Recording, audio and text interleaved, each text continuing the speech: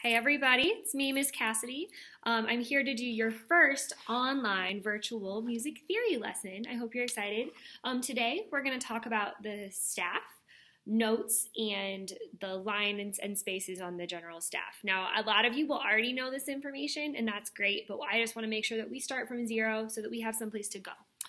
So today your assignment involves drawing a staff, marking which line or space is indicated by an X, and you'll see all that when you upload your assignment from Notability. But we're just going to talk a little bit about some preliminary information. So when you, here, let me make sure this is pointing well. Okay, so when you look at a piece of music, there's a lot of things to look at, right? But the basic framework for your music is going to be the music staff, which is 5 lines. Looks like this. 1, 2, 3, 4, 5. They are all equidistant apart from each other, and there's sometimes multiple staffs involved in a piece of music, but there's always 5. You'll never see less than 5 lines in any given staff. Music notes are oval-shaped objects that appear on the staff and on the lines and in the spaces. And they represent musical sounds. The lines on the staff are numbered, always from the bottom to the top. So smallest number on the bottom, biggest number on the top. So if I was going to number these, let me get a different color here. If I was going to number these, I would start with 1 on the bottom, right here. That is line number 1. The next one higher, let me bring you a little closer.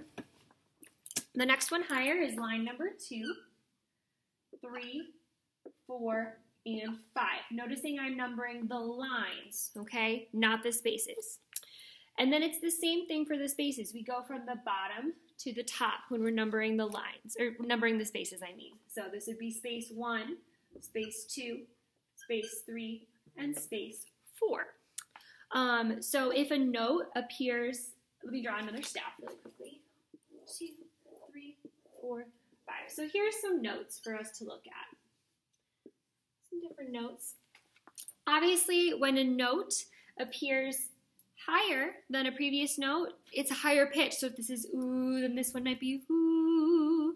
And you can hear the change in the frequency. And that's all we have to do. So for your assignment today, you will be asked to mark, for example, it'll ask you to mark space 2 with an X. So you'll go to your staff, you'll identify which you're looking at, either the lines or the spaces, and you'll mark it with an X. So if we were going to look for space 2, we would go find our spaces in between, so the gaps between the lines, and mark space 2 with an X, right like that. So your assignment looks like this. Load it into Notability and complete all of these parts at the bottom. You're going to have to draw a staff and then label the staff with some different information and then get that turned back into me. I'll talk to you guys tomorrow. Peace out. Talk to you soon.